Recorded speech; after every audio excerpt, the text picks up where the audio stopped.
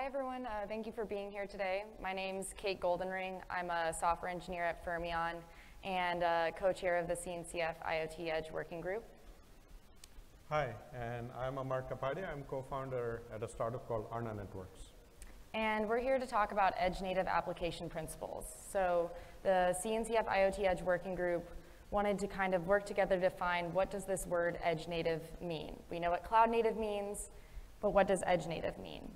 And so we're going to walk through the process that we went through as a working group that culminated in 9 edge native application principles that we put out a white paper around. So we started off by defining what is edge, and we came up with our own definition for that.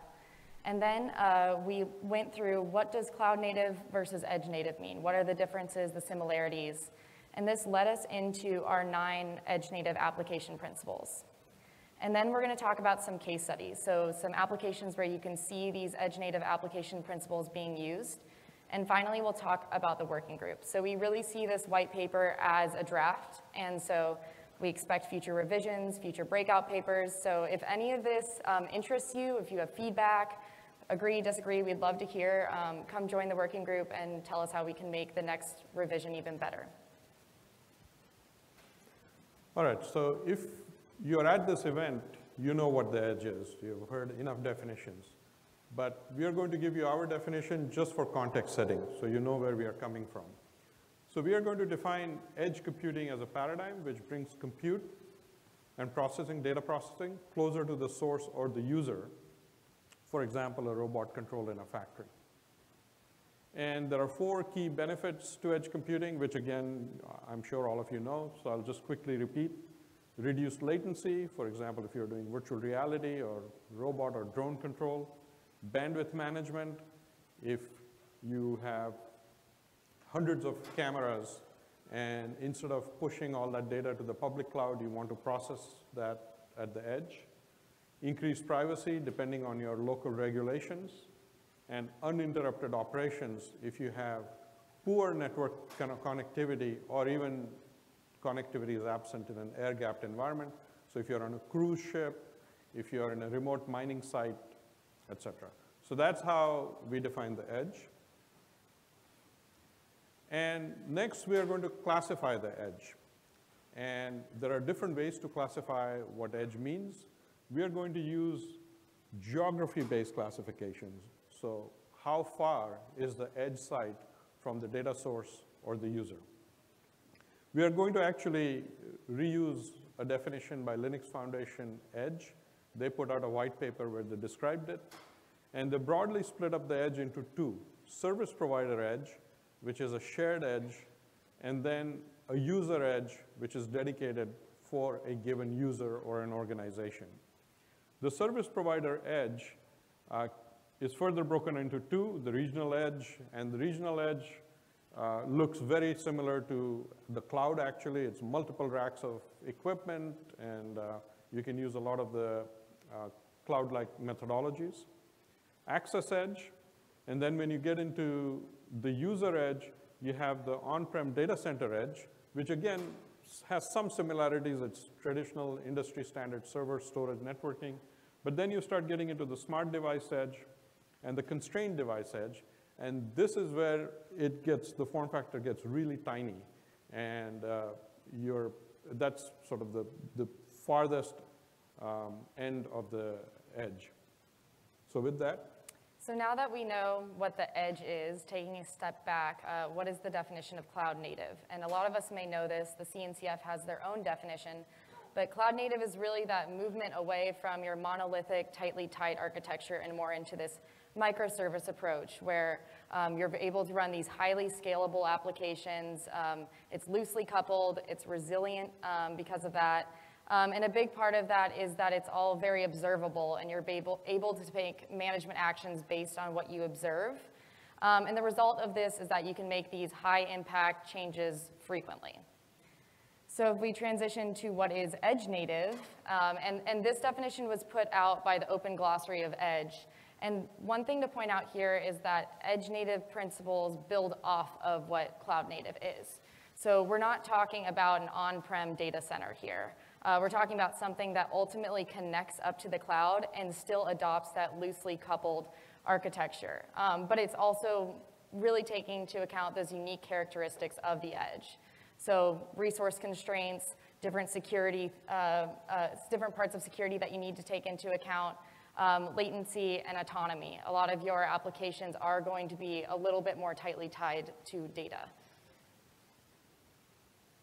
And so then if we take a look at what is the similarities between cloud native and edge native, like I mentioned, in both of them, you want this portability of your apps and services. So you should be able to deploy your same application from one edge site over into another edge site, just as you can horizontally scale in the cloud.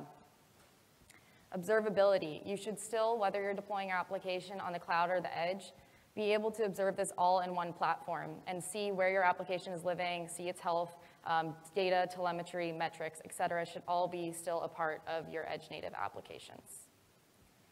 Manageability, based on all that data that you're seeing, all of your observations, you should be able to take those management applications. So whether you're doing that in the cloud or the edge, those actions may look a little different, but the idea there is certainly the same.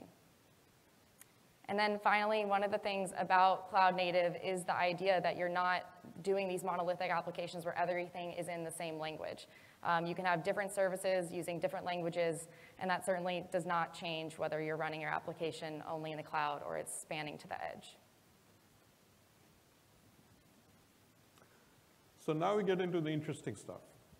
If you are a cloud native developer and you've gotten comfortable writing cloud native applications, this is the slide that's really important in terms of what are the differences between cloud native and edge native. So you can start writing edge native applications that are more suitable for the edge environment. The first set of differences can be classified as state management. They deal with how the state of the application is managed. The first one is application models. In cloud native, we have gotten comfortable with stateless microservices that scale horizontally, and you have a centralized data store.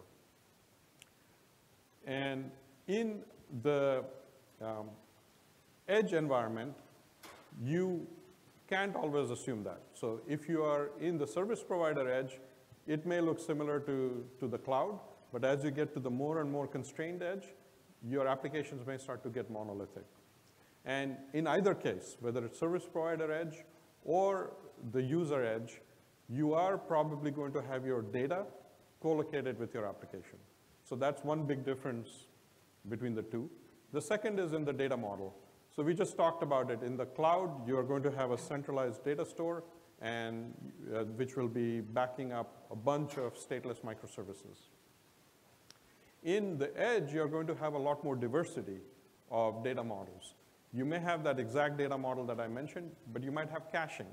So if you are in a poor connectivity or an air-gapped environment, you might have streaming if it's a lot of video or content. It might be distributed where your data might be sharded between edge sites or edge and cloud. So expect a lot more diversity of data models. Elasticity. In the cloud, you assume infinite elasticity. You just start scaling horizontally and use as many resources as you want. On the edge, that's not always the case because the edge is constrained. So you're going to be elastic only to a certain limit. And as you get more and more to the user edge, which is even more constrained, you'll have extremely limited to no elasticity. And in fact, you may want to scale vertically. And by that, what I mean is that you might want to scale to the public cloud. So you might have a piece of your application at the edge and a piece in the public cloud. So elasticity has to be thought through differently.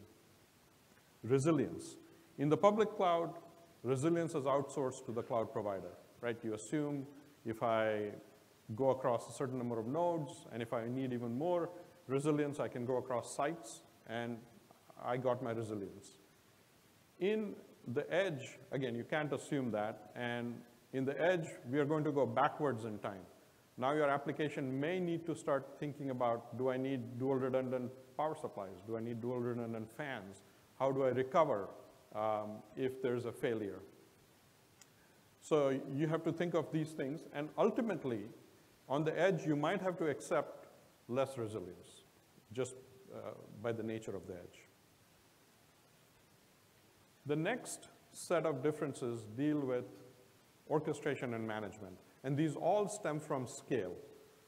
The scale for a cloud is you might have a few public cloud sites and a few applications.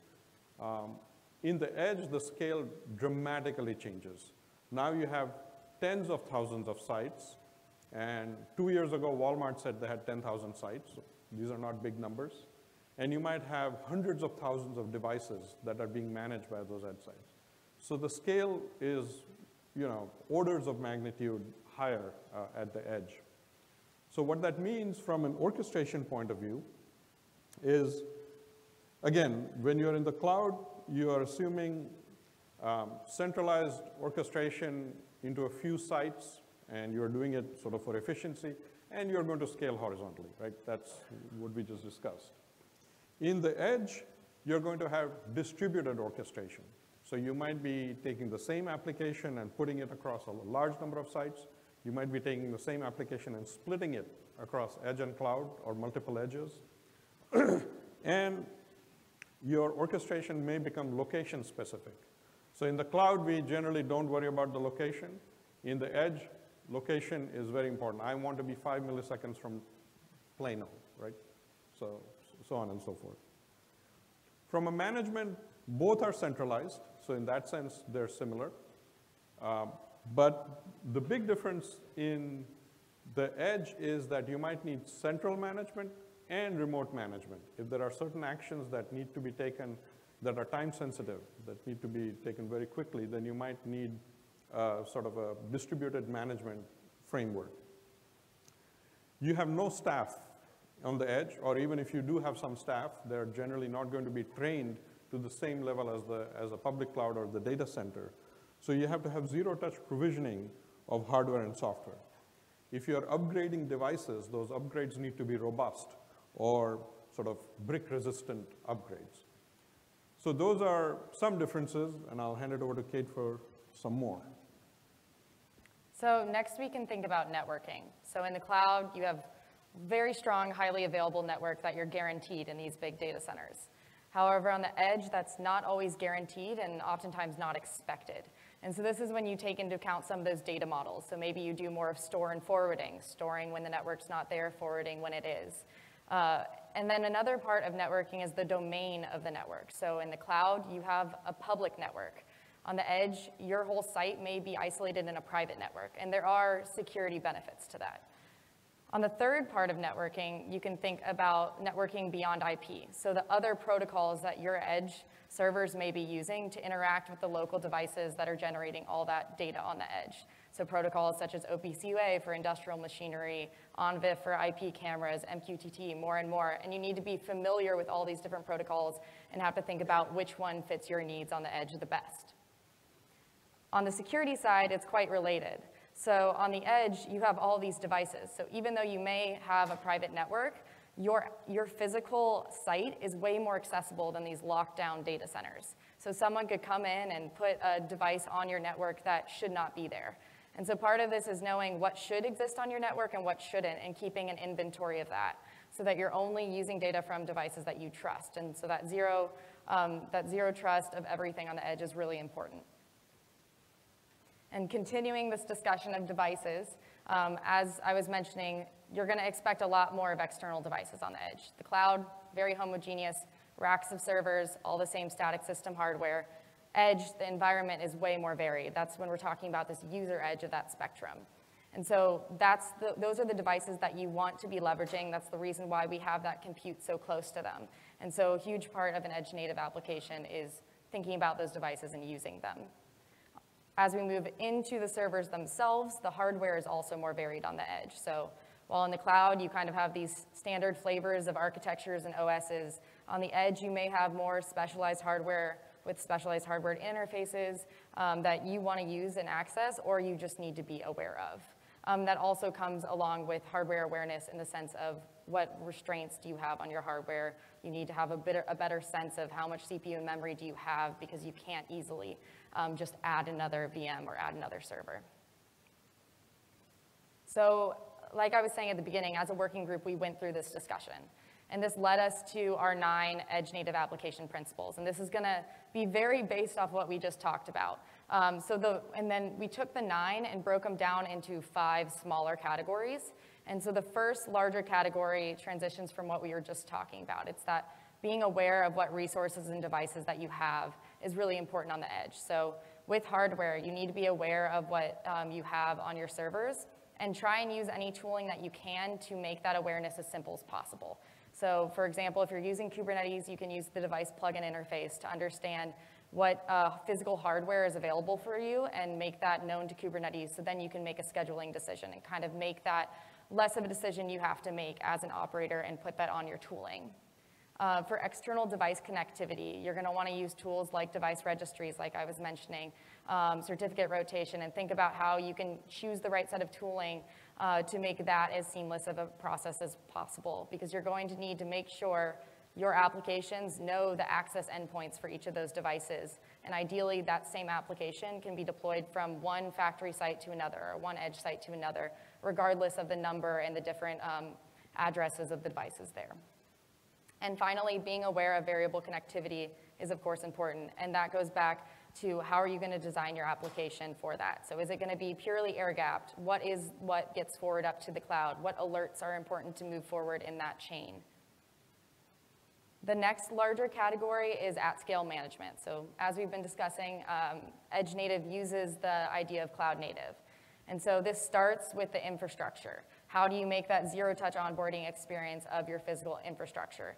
So you could use something like FIDO device onboard, which makes it so that you can literally just turn on your server and it'll do a remote call to flash your firmware on, and then your platform and your application, and go from there.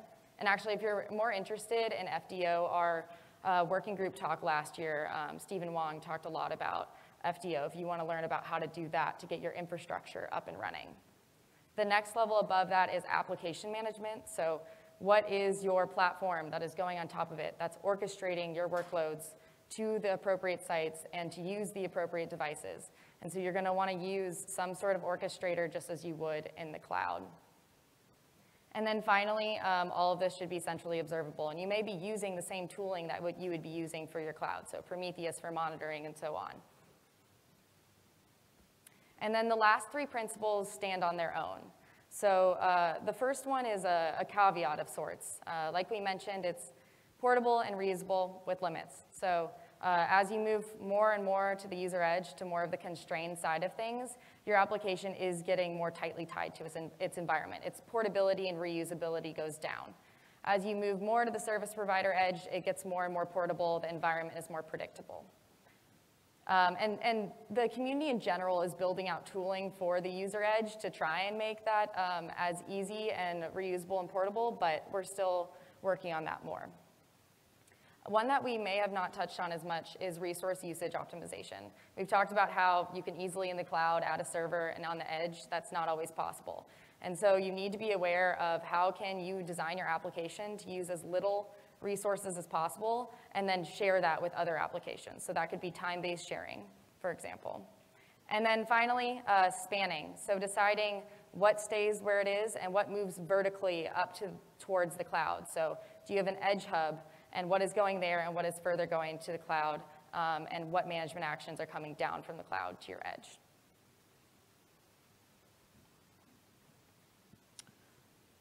So far, what we showed you was perhaps a little abstract. So we're going to give you 2 examples. So I'm going to give you one example, and then Kate will give another one. So this example is for 5G. So how are 5G applications using these edge-native principles? Now, first of all, many of you may not know that 5G networks are actually going to be software-driven. Previous networks used to be hardware. You would buy appliances and hook them together. 5G is all software-driven. So other than the radio, everything is virtualized and now moving to containerized workloads orchestrated by Kubernetes. So the diagram, which hopefully you can see, the left-hand side is the enterprise edge, or at the tower of the cell tower. And you're running something called the RAN, the radio area network. So that's the piece running there. You might also be running some edge computing applications. That's possible. Then the next you get to the telco or the cloud edge. This could be the telco edge or a colo or data center. And there you're running something called the 5G core. And you might be running more edge computing applications depending on the characteristics. And then you're in the public cloud where you might be running voice services, collaboration services. And this is just representative. Some people, people move things around. So you might be running, for example, some people might run the core in the public cloud. So anyway, with that architecture, let's see how it maps to the 5 group principles. So resource and device aware. So the RAN software is interfacing with a physical radio, so that's where it actually has to talk to a device, and is also aware of acceleration. The RAN software typically needs to hardware acceleration. There's like digital signal processing that's going on. So you need things like GPU, DPU, or an FPGA. At scale management, tens of thousands of RAN sites are not unusual, and they all have to be managed centrally because, as you know, there is no staff member at a tower, right? Spanning, we just saw the RAN, core, and voice services span all the way from the user edge or the tower edge to the public cloud. Resource usage optimization. This is very important. In a public 5G network, the RAN can make up for 65% of the cost. If we can make that efficient, that directly affects the deployment cost of a 5G network. So for that reason, resource usage optimization is critical. Portable and reusable within limits. The company that is creating the RAN software or the core software or the edge computing applications, they have no idea whether it'll be run on a public cloud, a hyperscaler type edge, or it'll be run on a private cloud, and if so, who's the Kubernetes, the CAS vendor? They have no idea.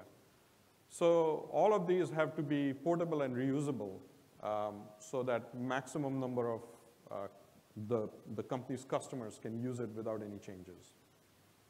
Over to you for the second one. So I'll do the same and set the scene and then talk about how it maps to our principles, but more for the user edge side of things. So say you have a factory floor, an assembly line with a lot of robots, maybe some cameras who are doing some visual inferencing of the robots so that maybe you're doing some predictive maintenance. And then maybe you have some sensors that are doing some health monitoring in the area. You could collect data from all these devices from the cloud, but it would be leaving your private network. You may be having security concerns there. There's latency concerns as well. So maybe you follow the laws of data gravity and process that compute closer to where it exists, and so you set up some servers right in your factory setting. And you can do some clustering. Maybe you use KubeEdge, which has an edge hub, so you can cache data there before you forward it to the cloud hub. Whatever orchestrator you're using, you're able to process the data from these devices and then only send up through a gateway what you need to the cloud. Maybe that final health alert you can see in the cloud, you can send a technician down, but only those final actions are going up there. So if we once again go through our principles, being resource and deviceware is clearly very important here. You have a variety of devices, having that inventory once again of all of them, and being sure to handle the credentials there. Also, in the scene that we just painted there, we have multiple protocols going on. So making sure that your applications are configured to know which devices do I need to be talking to and how do I communicate over that said protocol. At scale management, you need to remotely manage and configure these services. So deploying them to each of these sites. This is just one picture of one factory site, but you may have multiple. So being able to remotely deploy to multiple of those sites and configure your applications to use them once again. So that term management, when we get to the user edge, goes beyond just your application to also managing these devices themselves. So making sure they're getting updated appropriately. And one way you could do that, for example, is with digital twins. So that's a common use case for this user edge where in the cloud you're representing in some textual way the ideal state for your device. And then when you do a change to it, you have something on the something on the edge that's watching that and will reflect the change there. So for example, say in your assembly line you want to speed up how fast the robots are moving. You may change that parameter in your digital twin in the cloud and see that be reflected by your edge applications, which are managing those devices. And spanning, once again, very clear visually on this one. So you're going all the way from maybe your private network where you're processing data fast and making these real-time decisions, all the way to the cloud where you're making more general decisions based on what was processed. Resource usage optimization, once again, expands beyond the server in this setting. So doing things like predictive maintenance to be able to make sure you're using your resources outside of your servers as optimally as possible, reducing the amount of downtime of those. And then also being sure to collect that data so that you're able to make those decisions. And then finally, portable and reusable with limits. So this is where we're getting to the part where the portability is harder. But you should still be able to port the same applications from one setting to the other.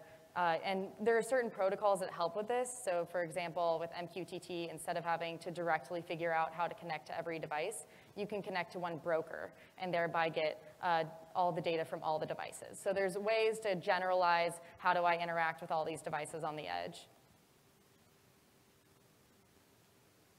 All right, so to summarize, if you're a developer and you're planning to develop edge native applications, we told you the similarities between edge native and cloud native. We showed you the differences. We gave you a set of 9 principles, or which can be grouped into 5, and we gave you 2 concrete examples. So hopefully you're well equipped now. Now, as you can imagine, there are a lot of CNCF projects that help with edge native. And there are non-CNCF as well, Linux Foundation networking, non-Linux Foundation networking. So we have started to create a spreadsheet. And the spreadsheet has some initial projects that we have put in, but we need your help. So if you have the time and interest, please go through that spreadsheet, add any open source projects that you think are relevant, and mark which principle that project applies to. Yeah, and this was in part kind of inspired by the CNCF landscape. It would be great to have some sort of resource where you could decide what principle is your pain point and kind of look at a document and see what projects or tools could help you with that. So yeah, help us build up this resource. And beyond that, the working group in general, if you want to read the full textual paper of this, there's a link to our white paper there. We fall under the CNCF runtime tag. So anything about us will be found on that GitHub page, including the white paper draft. We also have a Slack channel, WG IoT Edge. So if you want to chat at any time, a lot of people will just pose their questions there. So if you have any questions about Edge, people can respond to them. If you're more of an in-person, or I guess visually in-person person, we have meetings every 2 weeks at 9 a.m., and that's on the CNCF community calendar. And more QR codes. So if you want to leave feedback for this session, we would greatly appreciate that. And then if you want to leave feedback for the working group, we'd also appreciate that. So right now, we've been focusing on the white paper. In the past, we've done presentations from people in the space where you can learn from them. And so we're really looking for what of these edge areas are interesting to you, would you be interested in presenting, and more. So yeah, happy to receive any feedback on either of those areas.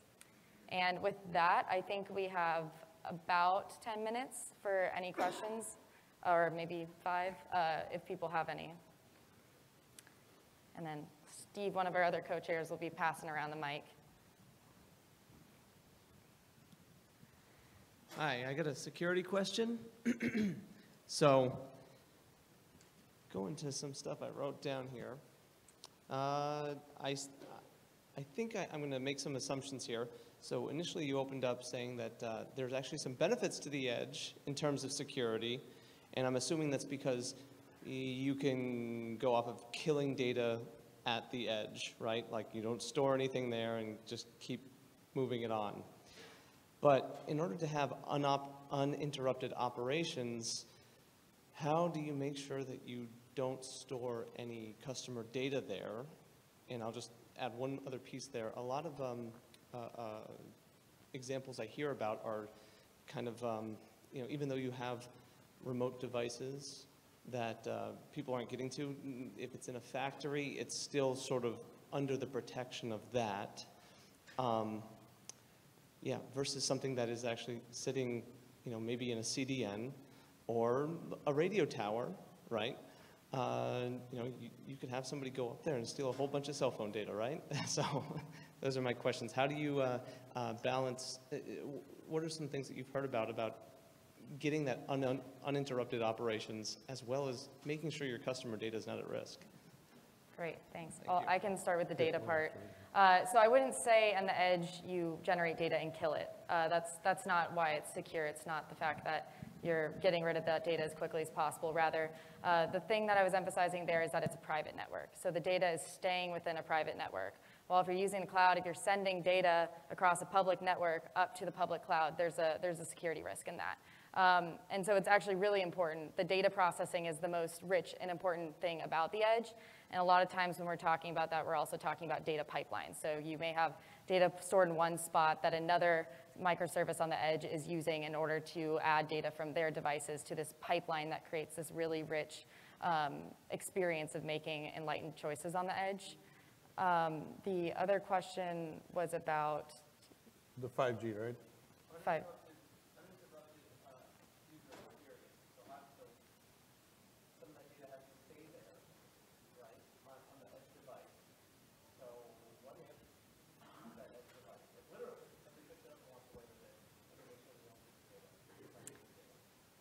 Okay, so and I forgot to rephrase the first question. So the second follow-up question was, how do you make sure someone doesn't walk in and take your server and use your data? Was that the question? Yeah, so multiple things, listen in and then physically access data. I mean, these are the key security questions, is how do I make someone not take my machine and use it? I don't know the answer behind how do I make someone not access my my physical zone and take my devices, but I would certainly hope that you have some sort of hardening of your devices there, so that even if you do have access to it, you need some sort of credentials to go in and get access to the data. But I don't know beyond that. And then listening on the private network, yeah, you need to tighten your private networks. And once again, if you're spoofing devices, having a way of detecting that. Amar, would you add anything to that? I think it's really case by case, and you are right. So if you're in a hospital and you have a hospital edge, there is going to be personal data. In general, you have data at rest and data in-flight encryption techniques. So if you use those best practices, whatever you store encrypted, and then you have secure key management. So I think those methods exist, those zero touch. You just have to make sure those are applied correctly, I would say. Hi. Question around the design principles that you talked about in the edge space, kind of the differences between cloud native and edge native. Have you seen, I mean, there's a lot of desired states there. Have you seen a pattern where this could be useful to be applied back into cloud native, and how does that look like in your mind? I think that's a really good question. So the question was, we've talked a lot about how cloud native influenced edge native, but is there a way that edge native should influence cloud native, things that we can bring from edge native to cloud native? I'm more on the small device side of things. So my first instinct was, I've worked a lot with the device plugin interface, and the fact that it needed to be created was because we had this more varied way that we have static physical hardware, so we needed to create more resources that we can advertise on the node level. And so I think there are ways that we're bringing this idea of more varied hardware back into the cloud, so that clouds now can have more specialized hardware, such as servers with GPUs, et cetera. And that could have been inspired by more specialized hardware on the edge. And I think it's a really good idea, but I think it's very early. I'm sure it will spill over, so a lot of the management and orchestration techniques for the edge will be a lot more sophisticated. So that sophistication could go back to cloud native or things like multi-cloud. So I agree with that, yeah.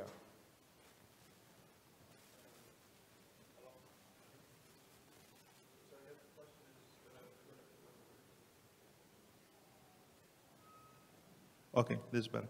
So if I take similar use cases and apply it to energy utility sector, there's a lot of cloud edge there. However, there's a NERC SIP compliance rules that don't allow OT networks data ever to come to the IT or to public cloud. So they have a clear separation when I know of companies who deliver services in a public cloud, but then the way they do it is they actually take a physical hard drive from the OT network, plug it into the server that's part of the IT network that has a connection to the cloud to do stuff. So is there any work that's being done, or how do you bridge that gap when it comes to electricity and the ability to use public cloud in OT network? So the question, if I get it right, is that there are unique needs for OT, specifically that we don't want that data leaving its private network. So are there strategies that exist today for just having the data we want to leave it and go to the public cloud? Was that the general question?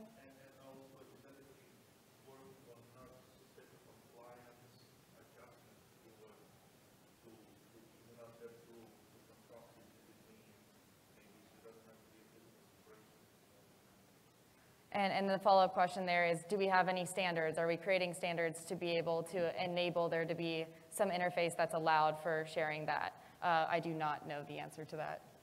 I think a lot of that, I think that is the point of edge computing. I think edge computing can help with that by terminating the OT traffic on premise and sending only, for example, the use cases I've seen, and sending only metadata or things that are acceptable.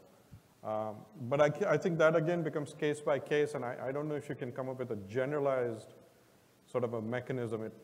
I think the burden goes on the edge computing application, and then they would have to get certified or meet compliance.